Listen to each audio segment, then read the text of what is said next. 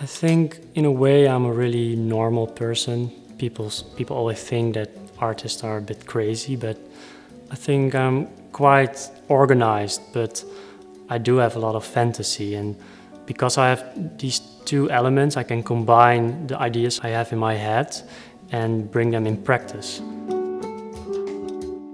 When I grew up, I never really wanted to be an artist, but when I was very young, there was not a lot of structure at home, so I needed the structure.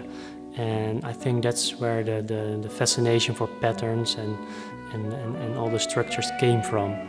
Now I'm more organized, but these elements are still present in my work. My name is Levi van Veluw and I'm a multidisciplinary artist.